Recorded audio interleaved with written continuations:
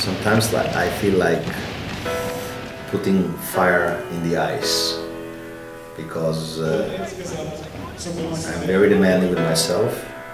I look for perfection every day on daily basis, and to make the long story short, I want to be perfect in a very imperfect game, and this could be a plus and also sometimes a minus.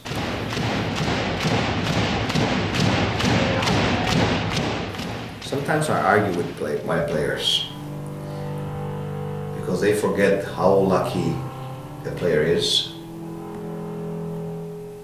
Young, making money to play, people love them. They have everything in their hands. Worst case scenario, they're gonna work 4 hours of hard work per day. And for me, it's unacceptable that they don't give their best every time. Just because they are not focused, just because something went wrong. And this is when I got pissed off. And this is my area of improvement to make it a little better, but I don't believe I will ever accept this.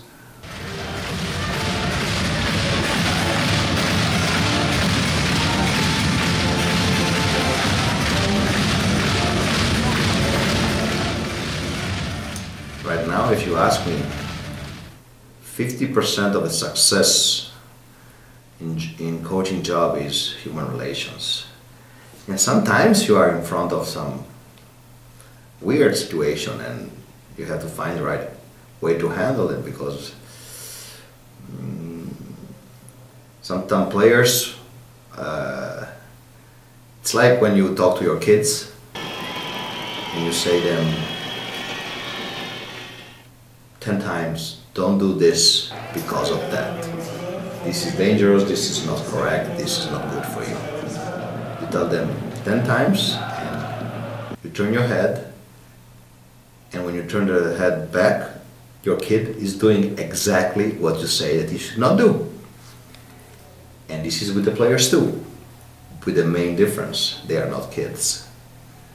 So find a way to handle this is very important. I have a wonderful life. I love my job.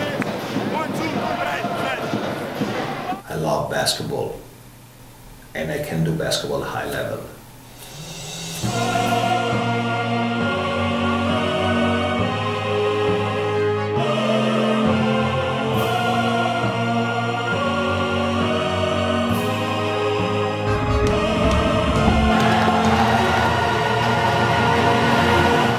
Ich habe fertig.